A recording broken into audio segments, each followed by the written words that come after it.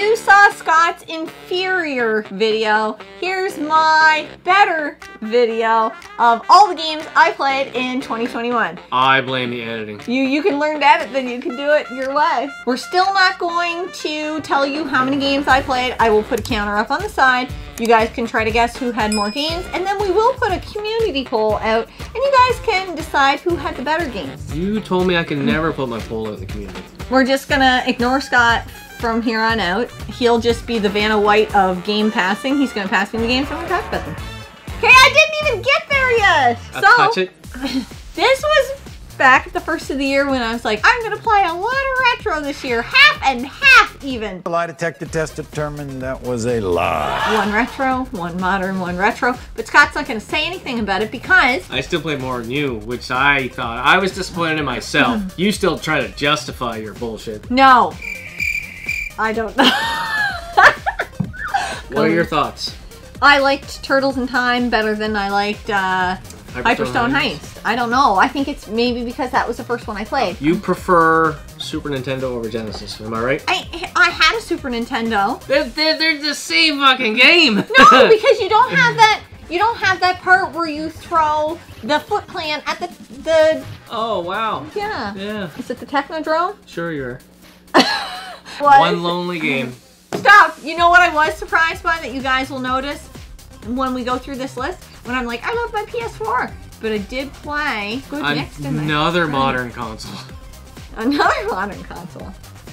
Alice Madness Returns. I feel like Scott's talked about this one enough. Like I've said many times, she did a review video of it, and I suggest going checking it out. It was Do you know what? done really well. This is the game that made me want to collect for myself. The only game I played on this one this year was Uncharted 3. But I wanted to be authentic and take it from the collection I did play it from, and this is the way I played it. So I did play Uncharted 3. Last year I played Uncharted 1 and 2. It was a good game, but it was different. And I talked about that with Easy Going Gaming because he played it this year too, and he was like, it was good. Was it different good? We don't know, but it was good. So, it's a good Ninja Turtle game. Look at you with your retro Ninja Turtle goodness over here. I know. See, I had 2 retro games. I had 3 retro games. I just want to say, I played Little Mermaid first, and then I told Scott it was a good game, it was a short game, and he should play it too. I believe I bought it. No, you did not. I went to Nerdful Things and got it. It came in its own NES case. Oh, yeah. Thank you. It was on my wish list. But then I played it. Irish Ball was a recommendation from Retro Wolf, I do believe. This is a really cool game of light and shadow. I really enjoyed it. Yeah. I didn't love it. It wasn't a stellar game, but it was a very good game, and it was a short game, which was nice. This was a couch co-op. We played together, and Scott might have played once. Yeah, a cute 'em up. Yes. A shmup. That Scott might have also played by himself. We don't know. Because why? Because of the stellar shoot 'em up aspect. Yeah. Game mechanics. Yeah, that's what it was. It was a good game though. We had a lot of fun with it. Yeah, it was a good game. Yeah. It's a quick game though. It was a quick game. I don't even know what he's passing me. I'm like, this is a game. A Way Out, again, another couch co-op. This kind of blew my mind. I wasn't expecting what I got from it. I knew nothing about it No. other than Pac-Man. He recommended. I don't know if he didn't personally recommend it to us, but I think it was maybe in a top 10. It might have been, but List I of think some he had kind been that we talking watched. to me about it and saying that we should play it. Yeah. Little Nightmares 2. I love this game. More than the first one? No, I like the first one better. This brought more to the gameplay, but the story in the first one still is my favorite. I don't know why. it was better put together, I found, than the story in this one. The story in this one was creepy though. Yoshi's Crafted World. You know what? This was not a difficult game. There was parts that I was like, what am I doing here? But it was really cute. It was kind of just like an easy pick up and play game. I did end up playing it handheld. I had a lot of fun with it. Is that originally a Wii U game? It might be. Most of the Switch games I find are just Yeah, ports. I'm not sure. I know there's a Yoshi's, it's like a knit it something or yarn. I can't remember what it's called. Rise of the Tomb Raider, which is basically Tomb Raider, just a little bit different. It wasn't bad. Sounds like a good game. It wasn't bad. I just was like, didn't I kind of already play this game? And I didn't really enjoy how it started out. It wasn't a bad game. I played it all the way through. I enjoyed it. Kind of like when you play Uncharted 1 and you play Uncharted 2, you're like, oh yeah. You play Tomb Raider and then Rise of the Tomb Raider and you're like, they could have done more. Or something different. Something different. Dennis did the same thing though. Yeah. Right? He said the first the game, it was like and then I hear even less positive about Shadow of the Tomb Raider, so I'm like, oh, well, you're really making me want to play it. Still Life. Still Life. If you want to know how to fuck up a cookie recipe, play Still Life. It's not a bad game. It has its moments. It's showing its age. Oh yeah. Really showing its age. Oh! Oh! Yeah. Devil May Cry HD Collection. Yeah. And you played the first one, right? I did play the first one. My recommendation. Your recommendation. I loved it. I loved it. That's why I kind of think I might play Bayonetta this year if I get around to it. Because Can I watch? Yes, you can watch. I was looking at the back of that. I picked it up and I'm like, that's Resident Evil 4. Going by the back of it. I didn't even look at the front. You know what? Because that village there and everything. Yeah, I can totally understand why you'd say that. Evil Within, I really enjoyed it. Is not as good as Evil Within 2, but is still a good game. It's just the difficulty is all over the place. At first you start out and you're like, I'm never going to beat this game. This is the most difficult game ever. And then it dies down and you're like, aren't we supposed to do that in the opposite way? Yeah, it's not supposed to work out. But yeah, it was a good game. They improved on the second one, which I really appreciate. Diablo! 3. We already talked about this in Scott's. Addictive. It's fun. You know what did annoy me a little bit? I'm like, hey guys, can we just go play the game? They were always like, let's switch this. Let's make sure our fucking armbands match our torso shit. Let's be done. Yeah. No, let's make sure that thing is specifically You literally gotta be dressed to kill, Jen. Dressed to kill. It was driving me crazy how many times you and Dennis were like, let me check one more thing. Especially Dennis. I love this game. It is so much fun. It had me on the edge of my seat at times. I wouldn't say... I was banished from the game room there a few times because you were playing... It's just when you're fighting those hordes, I wouldn't say this game is necessarily scary. And some people probably would say that. It's intense. It can be intense sometimes. It's intense is what it is. Scary, I see scary, I think jump scares. This was like, I felt like... Even a creep factor, but there's none of that. Yeah. Because I'm not spending $2,500 on games. Little Samson. Little Samson. I knew nothing about this game. I think somebody was talking about it once, and I was like, what's that game? So I'm like, I should probably play it. It's a really good game. Yep. And I love the aspect of being able to like change your character based on where you are and have it. So like if you need to be small, you need to change your character so you can get in there. Yeah, into the mouse. Yeah. But it was a really good game. It's not a $2,500 game. It's just because it's rare. It's rare. Did you play both of these? I played both of those. Inside and Limbo. Inside and Limbo are both stellar games. I think I liked Inside a little bit more than Limbo. It brought something, like, towards the end of that game, I was like, what the fuck is up with this game? You're like a ball of disturbing. Flesh. It was disturbing. That might be the best word. Yeah, it's like people are brainwashed and you're just like, you're trying to get away. It's just creepy. It's creepy, but both of these games, if you can pick them up in a combo pack, do it. Pirates Plunder. Another phenomenal game. Lots of shovelware on the Wii. This is not one of them. I think I seen that on a Metal Jesus Hidden Gems video. Yeah. And I saw it out. Uncharted 4. Oh, Uncharted 4. I go back and forth between 2 and 4 being my favorite. I think 4 might edge out 2 just a little bit. But Uncharted 4 just brought in another character and it had a really great ending. I just loved everything about this game. Astrobot Rescue Mission VR. So much fun. There was a couple levels where I'm like, I feel like I could probably feel the sun on my skin. Like I could feel the warmth. But you get tricked a little bit. Well, your brain doesn't get it there because there's one part where you're going underwater and you see the water come up and your stupid brain tells you, hold your breath. Yes, yeah. So you get really immersed into that world. I just loved looking down. I'm like, that's my body. You know, it was a fun game.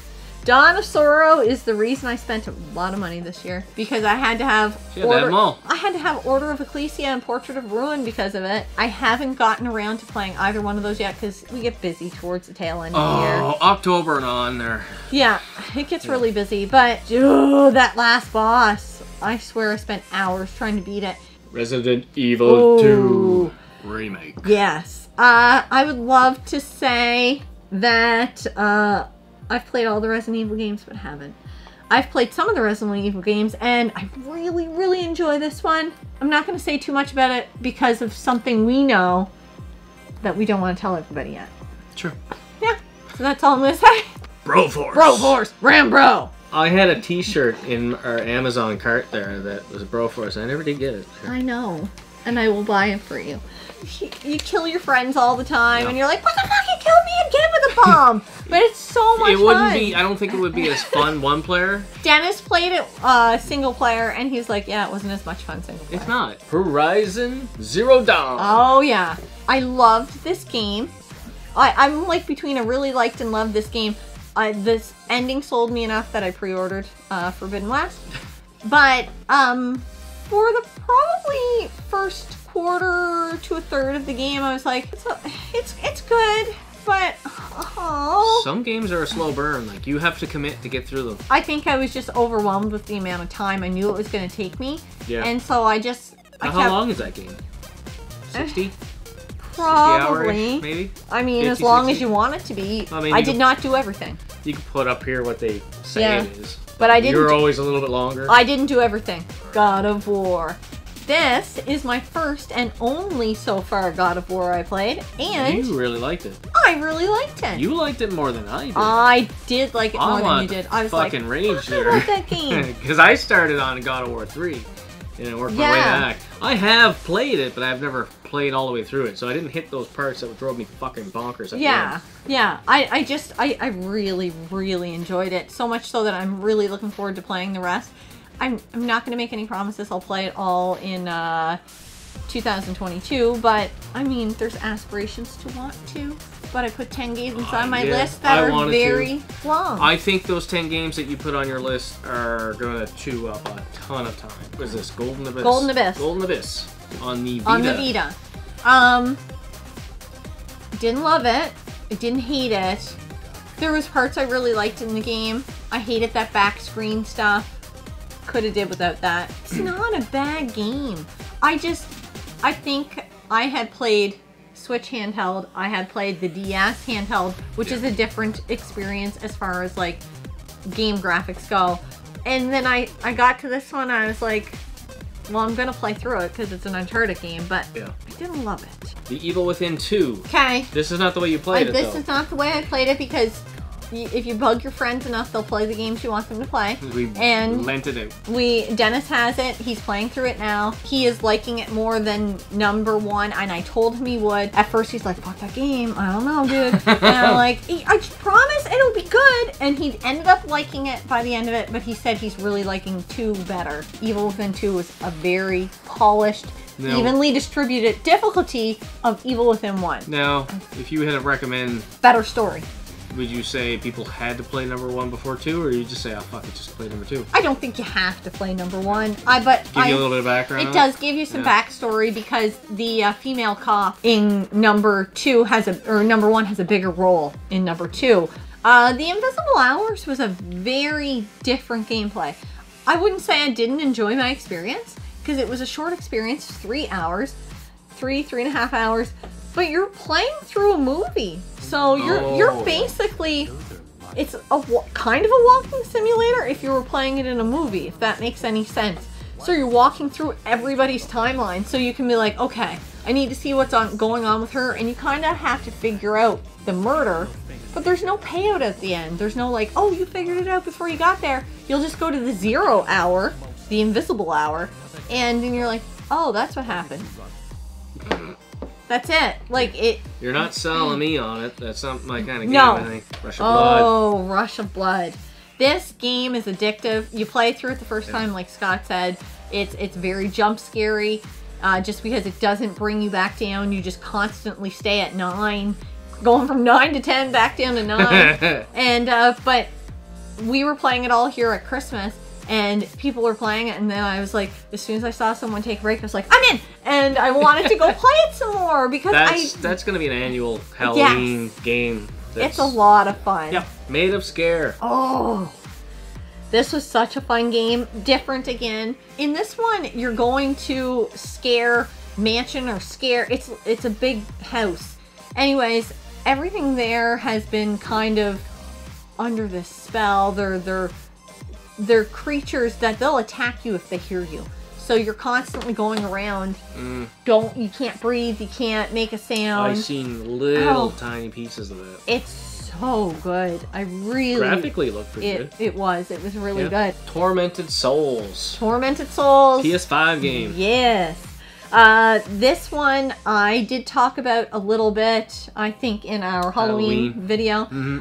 What I did love about it is that you could play it tank controls, or you can play it dual analog, which was really cool. I played dual analog. This game was heavily inspired by Resident the Evil, old Silent Hill games, yeah. like back then, how those old games played. Yeah. So it played very similar, but with more modern aesthetics. It is, yeah. And sometimes it would be more difficult than I expected. And holy shit, you need to take care of your ammo situation. You do not get a lot of ammo. And there was one point where I had like 2 bullets left. I'm like, well, I'm screwed. I have to go back through the house because you have to go underground in some tunnels. And I couldn't go there yet. I was like, there's no way I'll survive. Yeah. And I was able to find a few things I had missed. House of Ashes. House of Ashes. Scott forgot to mention we played this. Like, there is a co-op option, and that's how we play it, and which I did find was annoying at points, because you're passing it back every like 10 seconds. I think you can make it so that there's multiple controllers. We just didn't do that option that time. Yes. And I didn't realize how many. There were sections of the game where it's like, I did an action, and then it says, alright, hand the controller to her. I'm like, and then she would do like it was like back and forth there. I was like, oh, come on. Yeah, you can play this with 5 people. Yeah, talk about like really like taking the momentum out of the game. It does, it does. Super Mega Baseball 2. Yeah. This was... We played through a season, and then we went and we won the championship. Yeah. That's why we consider we played through this game. Yeah.